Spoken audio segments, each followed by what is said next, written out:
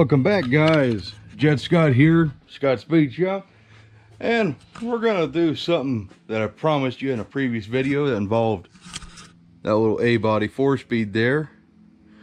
But first, I gotta show you this.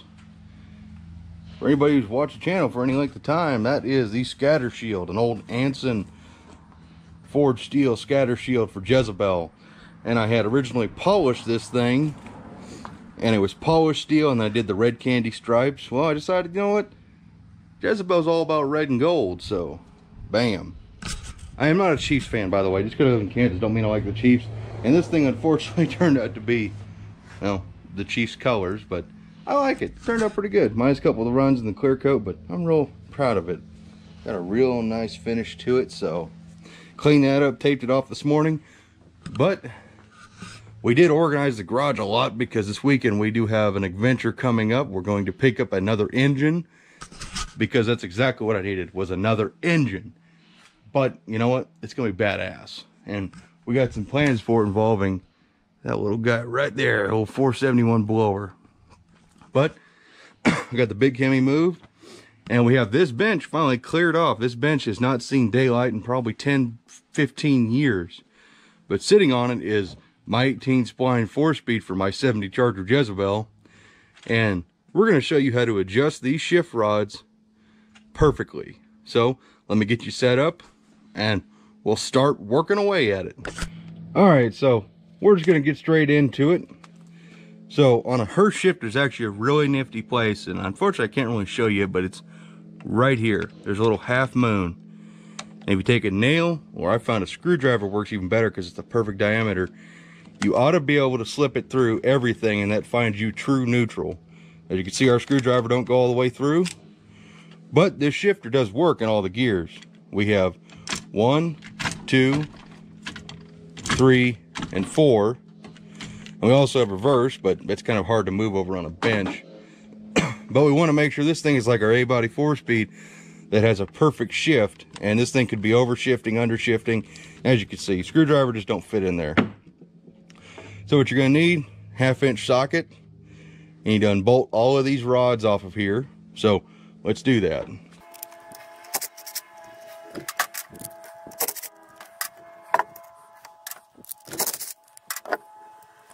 Now this shifter, I thought I had shifting perfectly, but now that I know what I know now, I'm going to make this thing better. So what you need to do is, this your 3/4 rod on a Chrysler. This damn pistol grip is making it real hard. You're going to get that one lined up, and then you want to get the screwdriver lined up in that hole. I want to get our reverse rod back, and basically the goal here is to get all of these holes lined up so that way you can push your screwdriver through. So I'm going to do that, and I'll see you guys. Well, so much for that informative video. You know what? I totally, this does not apply to this here super shifter apparently, because it has, wait, hang on. Oh, if I lift the detent for the reverse lockout, there we go. Never mind, I'm an idiot. So you see how that screwdriver fits in there perfectly now? So you pull that out, that's gonna let everything fall. So there's a hole here, in the 1-2 rod and in the reverse rod.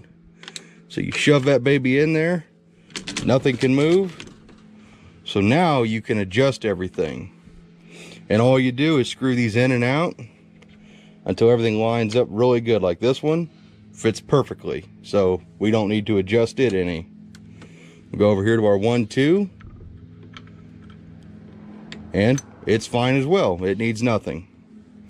I thought I had this thing actually a little bit messed up, but I guess I probably had it pretty close. Huh. Well, dang. And then we'll do our reverse rod, and it is in fact a little bit too long, so we're going to screw it in a little bit. And maybe it was a little bit too short. Hang on, gotta pull it back off. Yeah, there we go. We'll unscrew it one turn. Alright, so I got this one fitting, and I actually had this thing pretty well adjusted to begin with. Kind of shocked myself there. Nope, maybe not. Yeah, that reverse rod, what I'm gonna have to do is, this is still fitting a little bit tight, I'm gonna have to add a couple more threads to this reverse rod, which is easy. You just take your tap and die set and you just thread this rod a little bit more. But you know what? This is actually pretty simple. This was a lot more easy go ahead video. But yeah, basically what you want to do is get all of these things adjusted till they fit real nice. And this will apply to a GM Muncie transmission, any Mopar 4-speed. I don't think it would apply to a top loader because it's a whole different system. But yeah, this is basically all you got to do to adjust your Hurst shifter on your 4-speed. It's really simple, and it's definitely something you should do. What that screwdriver does is locks the shifter into neutral, and that's where you need to adjust the shifter from, is from neutral. That gets everything right in line. So there you go. Pull the screwdriver out. Now you're in neutral.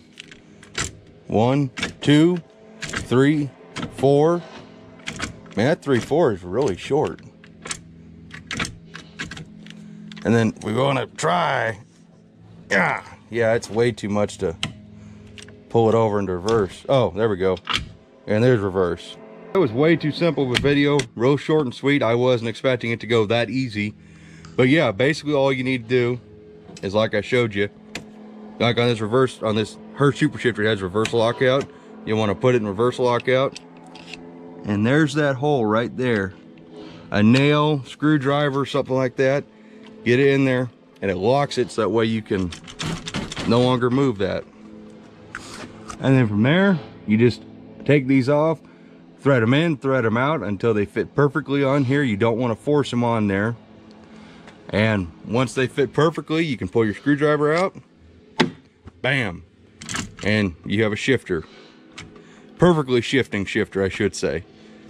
So that was really short and sweet. Wow.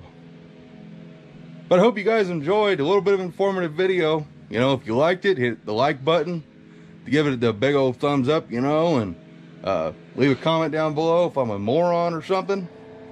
But yeah, I hope you guys enjoyed, and I'm honestly just flabbergasted here on how easy that went. I was expecting that to fight me a little more. That A-body 4-speed over there fought me a whole hell of a lot more getting it done. You know, the same thing applies to it as well. You take your screwdriver, and you just got to get her lined up in the hole, just like that. And now this thing doesn't work. You pull that out, and now you have all your perfect shift points. So that works out real easy. So I hope you guys enjoyed, and I'm going to sign off, and I'm going to get back to work because we got to get that engine stand out and get it over here so we can make ready for the anticipation of our next project engine. So I hope you guys enjoyed, and I'll see you in the next one. Jed Scott signing off. Bye-bye.